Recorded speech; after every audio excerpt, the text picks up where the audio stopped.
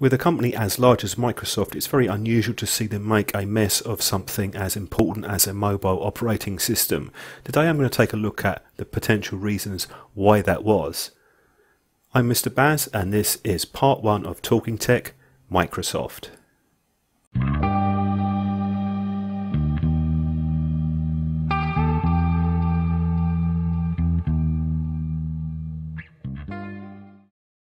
The app gap is something we constantly hear about, and it's quite a valid point that there was a lack of apps on the platform, and Microsoft are trying to tell us that they were trying really hard to trying to pay developers to develop apps for the platform, and that didn't succeed. But let's take a look at what Microsoft did. They bought LinkedIn not that long ago, about 18 months ago.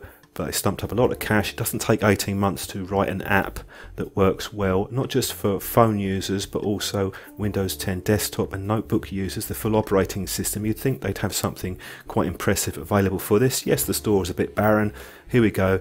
LinkedIn and Microsoft have an amazing web wrapper. They don't even have their own app. If you can't develop an app for your own product properly, why would you expect third parties to? When the 950 and 950 XL were released, most people accepted and understood that the operating system was not fit for release. It was buggy, it was slow, it was not stable, and it should never have seen the light of day. There was a fairly low-key event launch on this for the products, and the reviews weren't particularly positive. Understandably, this was in every way a botched release, and you have flagship phones which people aren't really going to buy. When Microsoft bought Nokia's phone division, many people assumed it would mean that there'd be a guarantee of new products coming along, that they had the expertise in-house now with the experienced company Nokia to build the phones. But it turns out that Satya Nadella was against the acquisition in the first place, and he wasn't really that interested in it, and Microsoft stopped selling the phones. And they stopped selling the phones for almost a year, since last Christmas. If you don't have products out there, people can't buy them. The last couple of releases that they had were low-key, uninteresting phones which weren't likely to tempt buyers.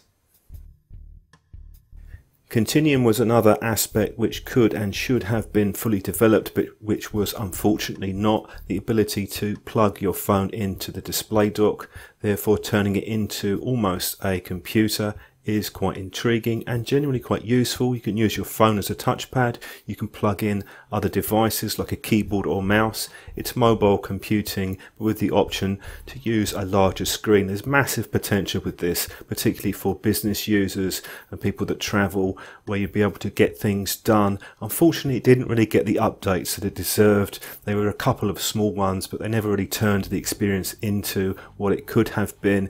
It's just another example of a really good concept and idea which will now be taken up with other companies with different operating systems and then pushed to their full potential. It's a huge mistake from Microsoft to come up with such a good idea and then to completely abandon it. They had no phones that were being sold to support it anyway. People picked these up on a deal, such as I did. They were selling it.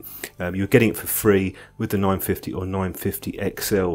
What a shame. What a great concept. A great idea just thrown into the rubbish bin. The problem for Microsoft is they haven't really adapted to the changing environment that we live in, particularly with the explosion in mobile operating systems. And we can now see that Android has this year overtaken Windows as the main operating system. This includes all devices. If we break it down into the smartphone market, we can see that Microsoft had a very small share, even going back a few years, but they could have built upon that, at least got up to double digits, which they evidently managed to do in a few regions. Their tablet share is ultimately quite dismal. It's even worse than their mobile market share. That's despite not making any products for it for almost a year. It's almost a complete failure from Microsoft to adapt to the needs of users. There were some glimmers of hope even after the release of the flagship phones with the flawed operating system. All of that has been wasted. Once you throw the towel in and completely give up on something, run in a corner and cry, that's it. There is no chance of ever succeeding, and that's something which Satya Nadella has really forgotten. They're going to go back to their old favourites, their subscription models on Office. There might be some teeth on that, particularly for corporate users, but for home users, there's really no need to be spending money on an Office suite when you can get offerings like LibreOffice for free, which for most people will do the job perfectly well. It remains to be seen how much money they can make off of offering apps on the Android platform. Just a shame they couldn't have put a bit more effort into their own platform.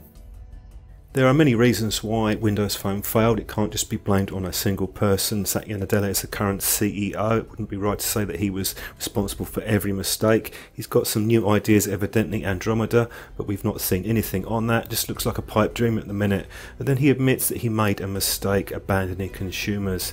If you admit that you're making a mistake, or you know that you're making a mistake, you would normally stop making that mistake. You would correct it. You would say, right, I'm going to stop doing that. It's like smoking. You know it's bad for you, but you continue to smoke 40 cigarettes a day. It's not really cutting it as far as I'm concerned. Now, the Azure may be a cash cow for Microsoft, the cloud computing. They've also got their feet in mixed reality, but that's looking like a distraction rather than a main event. It's hard to see how they're going to earn a significant income on that side of things.